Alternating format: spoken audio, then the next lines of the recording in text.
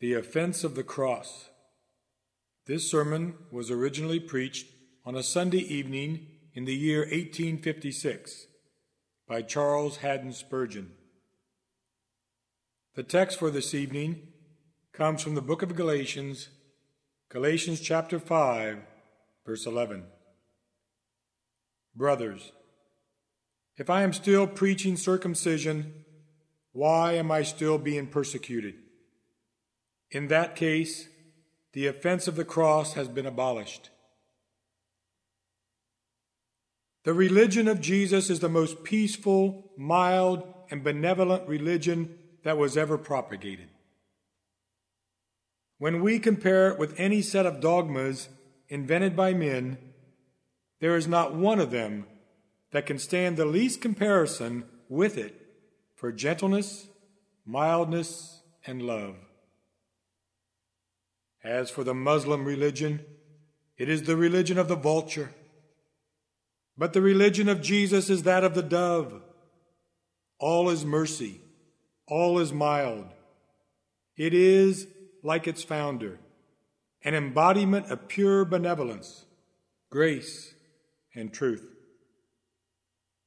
And yet, strange to say, gentle as the gospel is, and inoffensive as its professors have always proved themselves to be when they have acted rightly, not resisting evil, but submitting to it, whatever it might be, yet there has never been anything which has caused more disturbance in the world than the Christian religion. It is not a sword, and yet it has brought war into the world. It is not a fire, and yet it has consumed many old institutions, and has burned much that men thought would last forever. It is the gospel of peace, and yet it has separated the dearest of friends, and caused terrible feuds and confusions everywhere. Though in itself it is all gentleness, yet it seems as if the flag of peace were the battle flag, and as if raising up the peaceful cross had been the signal for war, like the blood-red fiery cross which in the past they passed through Scotland to summon the clans to battle.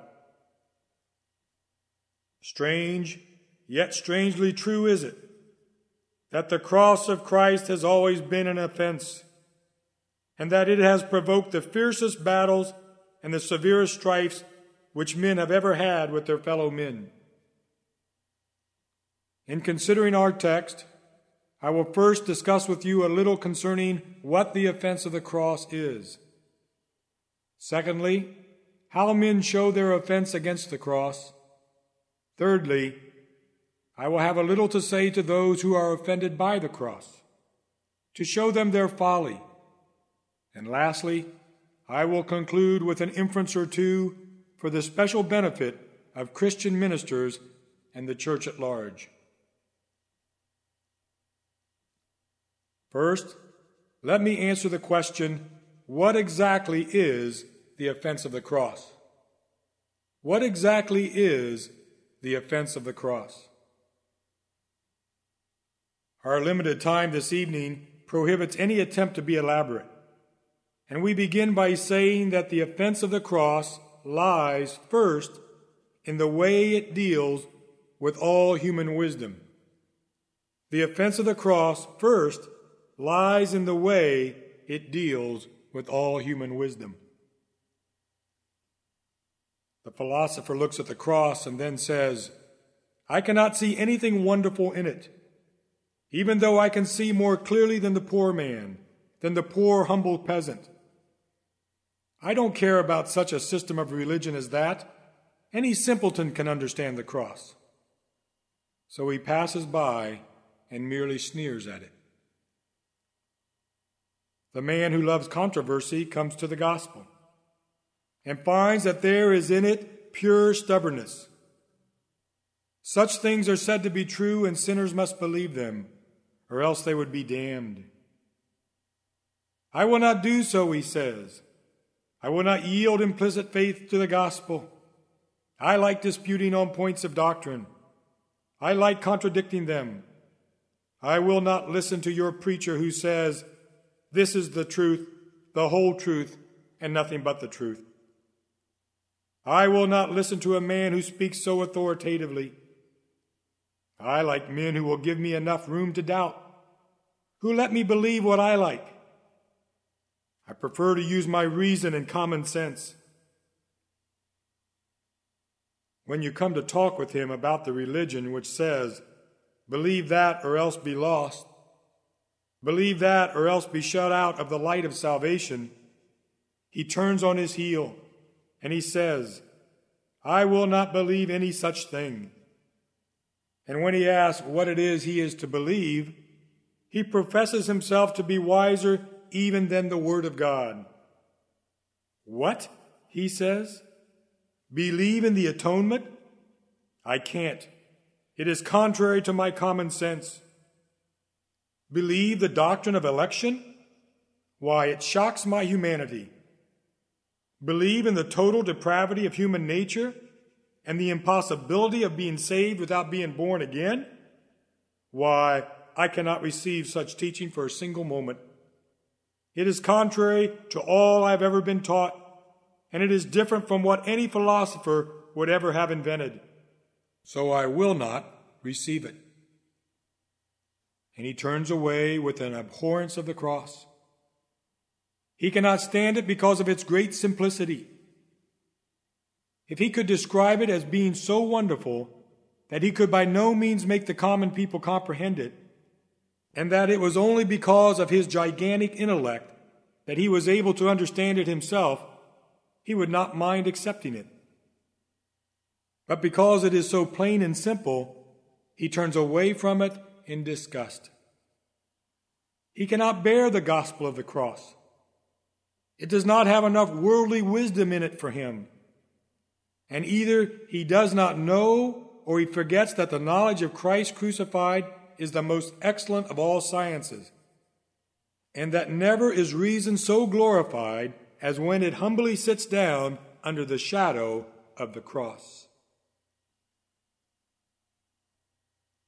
But there is something in the cross of Christ which hurts men's pride even more than this, and that is, it is opposed to all their ideas of human ability. There is something in the cross of Christ which hurts men's pride even more than this. It is opposed to all their ideas of human ability. The man who is relying on his own strength for salvation does not like the doctrine of the cross.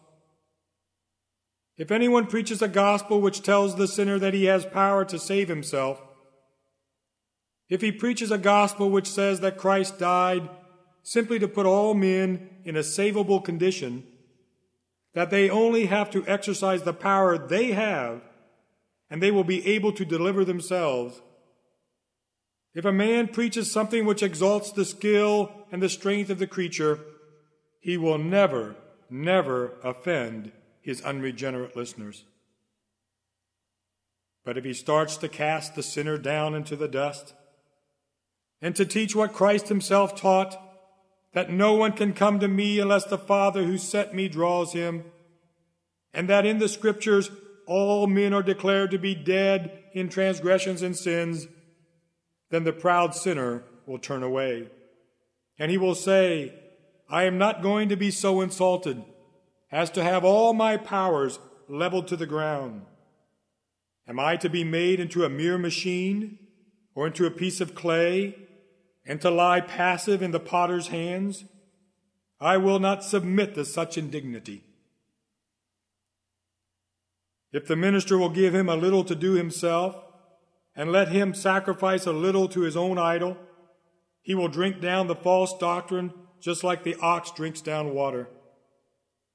But since we tell him that he is powerless, like the poor bleeding man when the Samaritan met him, he says, "I will have nothing to do with you." And again, the cross offends men and women because it is contrary to their ideas of human worth. The cross offends men and women because it is contrary to their ideas of human worth. There is not a soul in all the world that by nature loves to be stripped of all its worth. No, the last thing a man likes to part with is his righteousness. I have known poor sinners stand on Sinai's top until their knees knocked together, yet they clung to their self-righteousness even there. I have known men stand where God's earthquakes were shaking the ground under their feet, and the thunder and lightning were playing above their heads, yet they still held tight to their self-righteousness. It is a hard thing to get that away from men. You know how Bunyan says in his book Pilgrim's Progress that when Greatheart killed Giant Despair, the giant had, as they say, as many lives as the cat. And I am sure that self-righteousness has many more lives than that. It is the hardest thing in the world to kill. You may cut and pull out the evil weed of self-righteousness, but when you think you have gotten the last bit of its root, it will be shooting up again before you can sharpen your knife to cut it out once more. This evil thing is bred into man's nature. When you preach against it, see how men will snarl at you. They cannot stand that doctrine. I sometimes receive letters from persons who say to me, "We wouldn't be surprised if your entire congregation were living in sin, because you are always preaching against man's righteousness and inviting poor sinners to come to Christ by simple faith and be saved by grace alone." I dare say they would not be surprised if such a thing were to happen, but I would be surprised if my people as a whole did in fact live in sin. And I bless God that I have no reason to wonder about that matter. For a holier people you will not find this side of heaven than those who receive into their hearts the doctrine of Christ's imputed righteousness. This I will say of them, that grace has produced in them good fruits, such that they do walk in the fear of the Lord, they do love one another, and they practice honesty and godliness. But men of the world cannot stand this teaching, because it makes nothing of the worth of which they think so much about. Tell men that they are very good people. They will like to hear that. Give people a good reason to be proud of themselves, and they will like to listen to you. But that pride is the ruin of thousands and thousands of people. I am sure it is only when we begin to say, "I am a poor sinner, and only Jesus Christ is everything to me," when we can say that, then we are saved. But as long as we are content with ourselves in our natural sinful condition, there is not the slightest hope for us. So you see, my friends, this is the offense of the cross, that we do not let men trust in their own self-worth. But there is another offense, which is a very painful one, and the world has never yet forgiven the cross for that offense. The offense that the cross will not recognize any distinctions between mankind. The world has never yet forgiven the cross for that offense. The offense that the cross will not recognize any distinctions between mankind. The cross makes moral and immoral persons go to heaven by the same road. The cross makes rich and poor enter heaven by the same door. The cross makes the philosopher and the peasant walk on the same highway of holiness. The cross procures the same crown for the poor creature with 1 talent that the man with 10 talents will receive. Therefore the wise man says, "What? Am I to be saved by the same cross which saves a man who does not even know the alphabet?" The very rich and sophisticated lady asks, "Am I to be saved in the same fashion as my servant girl?" The gentleman says, "Am I to be saved in the same way as the common laborer?" And he who boasts of his self-righteousness cries out, "What? Am I to walk close to a prostitute? To be side by side with a drunkard on the road to heaven? Then I will not go to heaven at all." Then, sir, you will be lost. There are not two roads to heaven. It is the same road for everyone who goes there. And therefore, the cross has always been offensive to men of wealth and knowledge and power.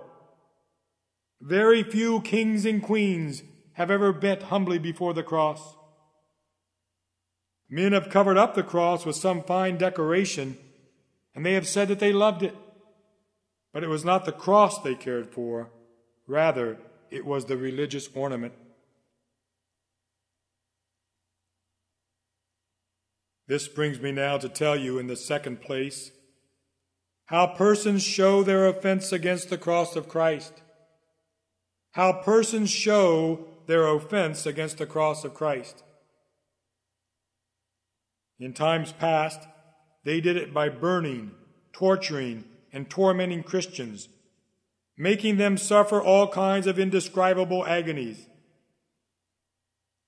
But that method did not satisfy. So the devil adopts other measures now. He found that the more he oppressed them, like Israel in Egypt, the more they multiplied. So now he acts in another way. How does he do it? Not exactly by open persecution, but the offense of the cross shows itself sometimes by private persecution. Not every one of you hear of the persecution that is going on with regard to the Lord's people. Every now and then things of this sort come to my attention, though you may not know of them.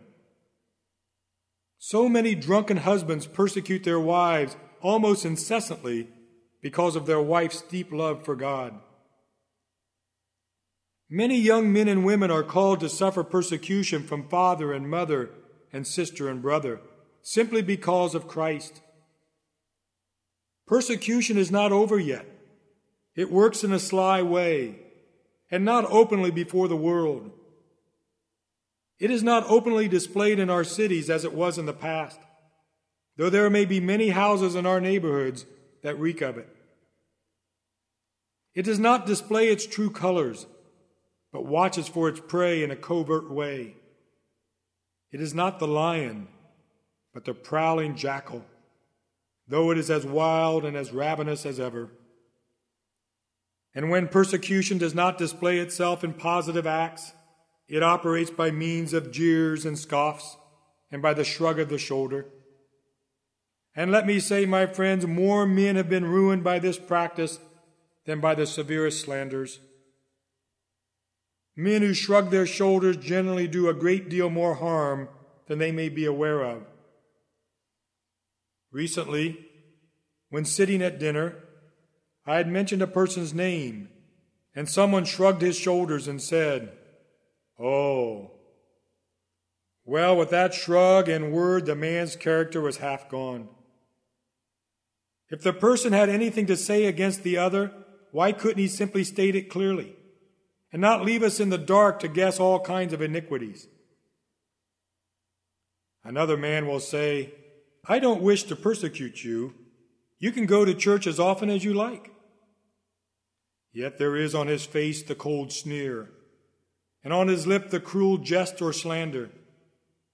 Every idle rumor is circulated, and everything that can be invented against the minister of the gospel and against Christian people, all still showing that there is now, as there was in the days of the apostles, an offense of the cross.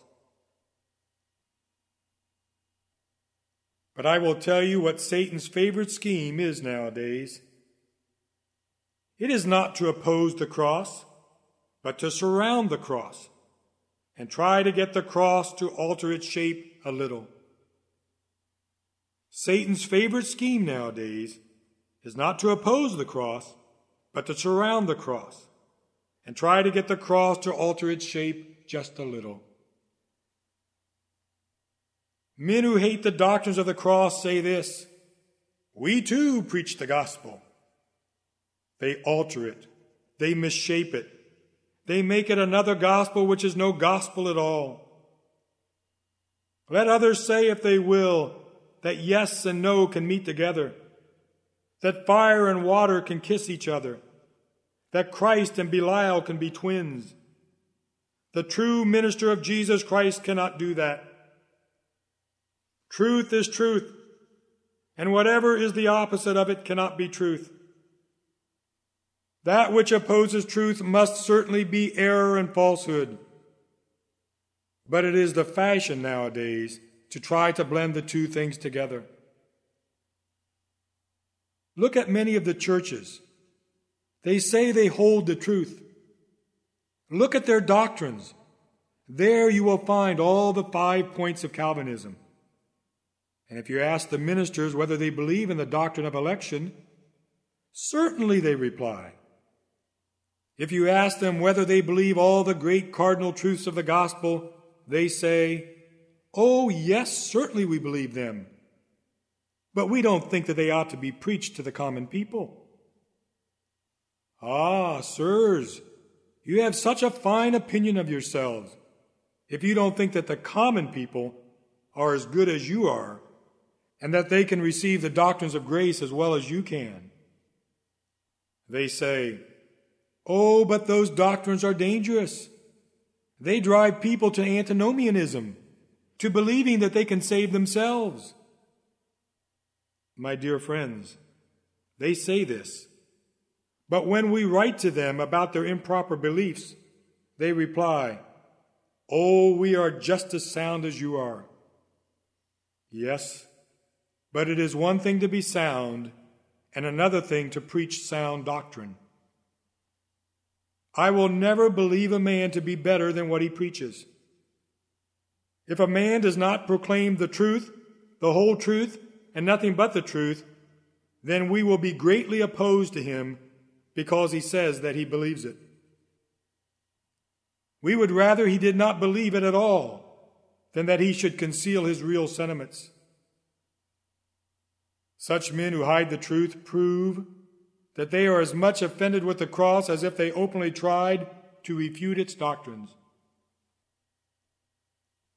O God, send us the day when the pure, unadulterated doctrines of the grace of God, which is in Christ Jesus, will be proclaimed in every church and heard in every street and accepted by every professing Christian.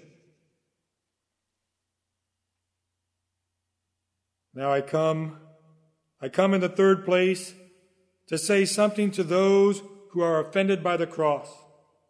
To say something to those who are offended by the cross. First, let me say that it is very foolish for a man who does not believe the gospel to oppose those who do. It is very foolish for a man who does not believe the gospel to oppose those who do. If a man personally does not love the gospel, he should leave others alone that do. He does not love the gospel, and because others do, he hates them. Why, surely what you do not want yourselves, you might let other people have in peace. You need not oppose them for carrying away what you consider worthless rubbish. Why should you be so offended and endeavor to make a stand against the truth, since you cannot, in your present condition, get anything out of it? Then next, my friends, how foolish is it to be offended at the cross, seeing that you cannot stop its progress? How foolish it is to be offended at the cross, seeing that you cannot stop its progress. He who would place himself before a fast-moving railway car and would be just as foolish as you who are opposing the gospel. If it is true, remember that truth is mighty and must prevail. Who are you to attempt to stand against it? You will be crushed. But let me tell you that when the train runs over you, The wheel of that train will not even be raised even an inch by your size. For what are you? A tiny gnat, a creeping worm, which those wheels will crush to less than nothing, and not leave you even a name as having been an opponent of the gospel. There have been men who have stood up and said, "We will stop the chariot of Christ." Thousands have looked at them and have been afraid. Their trumpets have blown loud and long, and some poor Christians have said, "Stand aside. Here comes a man who will stop the chariot of the Lord Jesus." At one time it was Tom Paine. Then it was Robert Owen. But what became of them? Did the chariot stop for them? No. It went on just as if there had never been a Tom Paine or a Robert Owen on the earth. Let all the infidels in the world know assuredly that the gospel will win its way, whatever they may do. Poor creatures, their efforts to oppose it are not worthy of our notice, and we need not fear that they can stop the truth. They are like a gnat who thinks he can quench the sun. Go ahead, tiny insect, and do it if you can. You will only burn your wings and die. Likewise, there may be a fly who thinks he could drink the ocean dry. Drink the ocean, fly, if you can. More likely you will sink in it, and so it will drink you. You who despise and oppose the gospel, what can you do? It comes on conquering and to conquer. I always think that the more enemies the gospel has, the more it will advance. As the old warrior said, the more enemies there are, the more there are to be killed. The more enemies there are, the more there are to be taken prisoner, and the more there are to run away. Double your numbers, you enemies of the gospel. Come on against us with a still mightier power. Rage even more loudly. Slander us in an even more disgusting manner. Do what you can. Victory is ours, for it is predestinated. The massive column of divine predestination stands firm, and on its top there are the eagle wings bestowing victory for every believer, and for the whole church of the living Christ. God's truth must and will conquer. Therefore, how can you foolish creature, hope to oppose the gospel because it offends you? The rock, which was cut out without human hands, cannot be broken by you.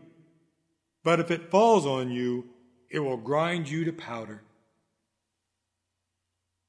But one more thought, and I will be done with this part of my subject. O unbeliever, if you hate the gospel, let me solemnly say to you how doubly foolish you are to be offended with Christ, who is the only one who can save you. If you hate the gospel, unbeliever, let me solemnly say to you how doubly foolish you are to be offended with Christ, because he is the only one who can save you. How can the drowning man be offended with the rope which is thrown to him, and which is the only means of his escape? How can the dying patient be offended with the cup of medicine which is put to his lips, and which alone can save his body from death? How can the man whose house is burning be offended with the fireman who roughly puts their ladder against his window?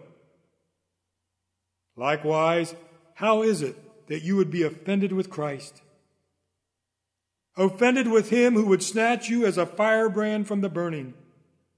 Offended with him who alone can quench for you the fires of hell. Offended with him whose blood alone can wash you white and give you a place with him in everlasting glory. Offended with him?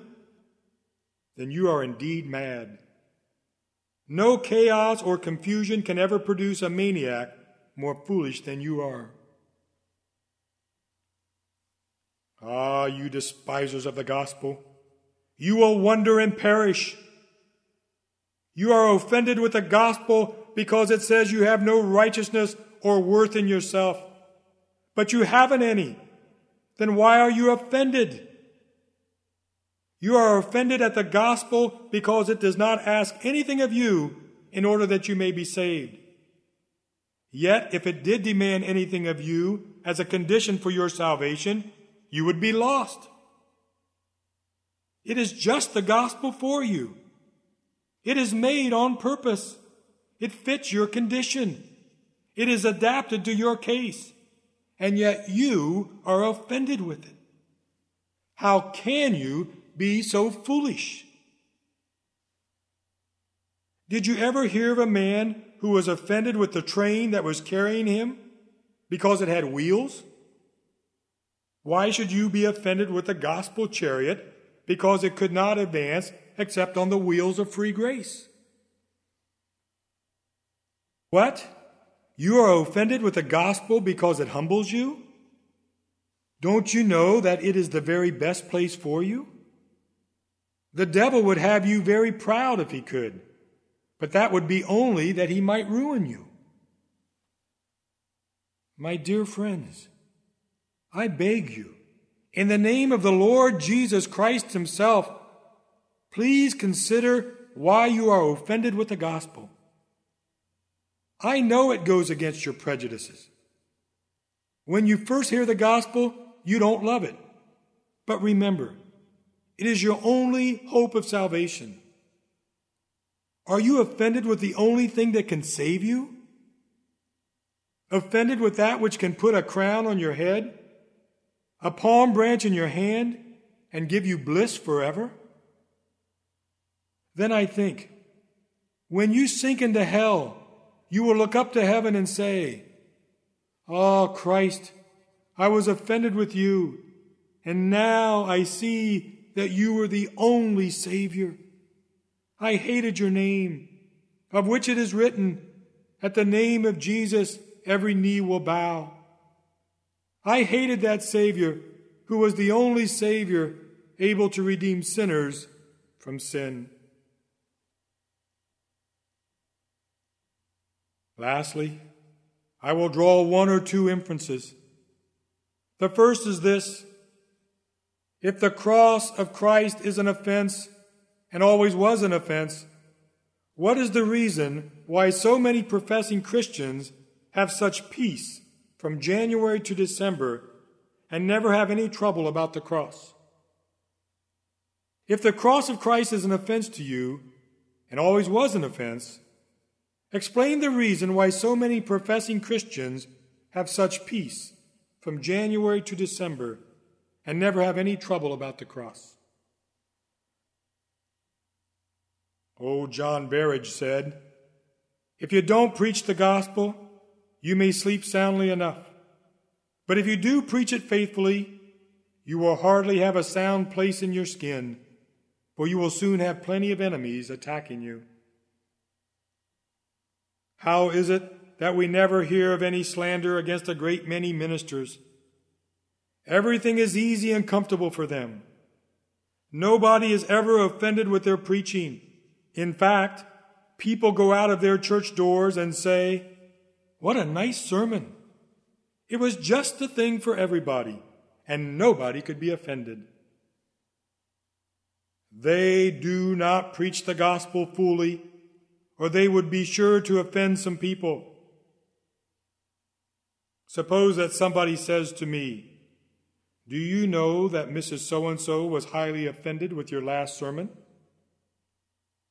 That is of no concern to me, if I know that I have preached the truth. A celebrated preacher was once told that he had pleased all his listeners. "Ah," he said, "there's another sermon lost." The most effective sermons are those which make the enemies of the gospel bite their lips and gnash their teeth. Let me say that again.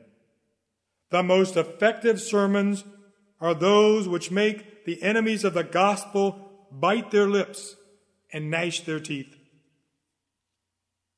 Rowland Hill used to say, that preaching is worth very little that cannot make the devil growl. He preaches only a little truth if the old lion is not roaring against him. Depend on it. Satan hates the gospel as much as he ever has, and likewise the world hates it as much as it always has. If there is not nowadays as much persecution and hatred as there used to be against the gospel, then it is simply because men do not proclaim the plain, simple truth as their forefathers did. People go to hear nice velvet-tongued preachers. They like the ministers to speak smooth things to them. I won't go to hear Mr. So-and-so, one says, for he will surely offend me. Now, what is the reason for this? It is because he preaches the whole gospel, the pure truth of God. But do men think that we want to offend them? No. God knows the hard things we often say cause us more pain than they cause our listeners. But it is good. It is good when we care very little for the opinion of men, and when we have learned to live above the world. Once ministers faithfully proclaim the plain, simple gospel, and we will soon hear the laughter and the scorn and the jeers. It was a sad day when the sons of God made affinity with the daughters of men.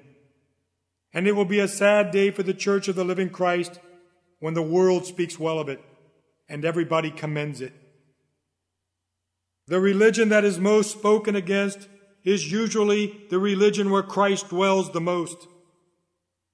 But the religion that is rich with worldly wealth, and bounced on the knees of honor, is usually the most corrupt. Preach the gospel boldly, consistently, continuously, strongly, and completely, and you will not have to wait long before you hear something about the offense of the cross. My last remark is this. Oh, my brothers and sisters, we have good reason to bless and extol our gracious God if the cross of Christ is not an offense to us. We have good reason to bless and extol our gracious God if the cross of Christ is not an offense to us. I hope many here can unite with me in saying that there is nothing in the Bible that offends us, and there is nothing in the gospel that offends us now. If there is anything that you don't understand, you don't hate it. If it seems dark and mysterious, you don't reject it, but you are willing to learn all you can about it. Ah, my God, if all I have ever preached is false, I stand prepared to disown it when you will teach me better. If all I have ever learned was a mistake, and I have not learned it from you, then I will not be ashamed to recant it in the hour when you yourself will teach me and show me my error. We are not ashamed to bring ourselves wholly into the mold of Scripture, to take it just as it stands, to believe it, and to receive it. My friends, if this describes your attitude towards the cross of Christ and God's holy word, then you are saved. For no man or woman can say that they accept the gospel in its entirety, loves every bit of it, and receives it into their heart, and can still be a stranger to it. I have heard preachers ignorantly talk about natural love to the gospel. There cannot be such a thing. I heard someone say that there was a natural love to Christ. It is all rubbish. Nature cannot produce a love for Christ, nor love to any good thing. That must come from God, for all love is from Him. There is nothing good in us by nature. Every conviction must in some way or other come from the Holy Spirit. Even if it is a temporary one, it must be traced to Him if it is good. Oh, let us adore and exalt and magnify the mighty grace that has made us love the gospel.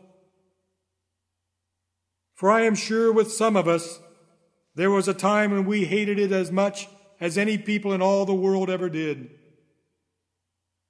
Old John Newton used to say, "You who are called Calvinist, though you are not merely Calvinist, but the old legitimate successors of Christ, you ought above all men to be very gentle with your opponents.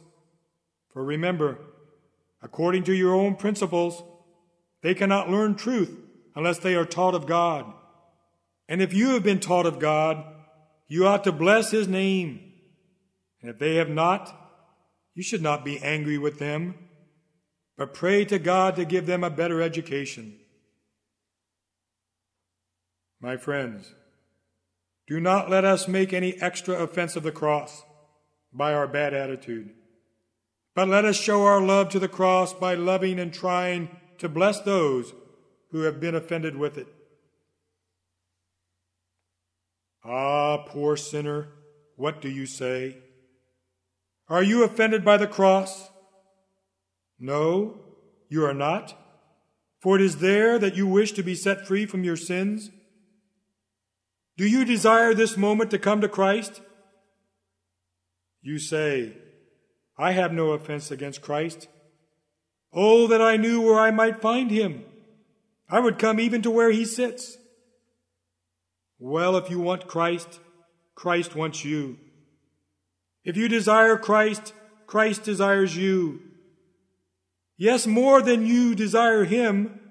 If you have one spark of desire for Christ, then Christ has a whole burning mountain of desire for you. He loves you better than you can ever love Him. Rest assured that you did not first seek God. If you are seeking Jesus, it is because He has first sought you. Come then, you destitute, weary, lost, helpless, ruined chief of sinners. Come, put your trust in His blood and His perfect righteousness, and you will go on your way, rejoicing in Christ, set free from sin, delivered from iniquity, rendered as safe, though not as happy, as the very angels that now sing before the throne of the Most High. Amen.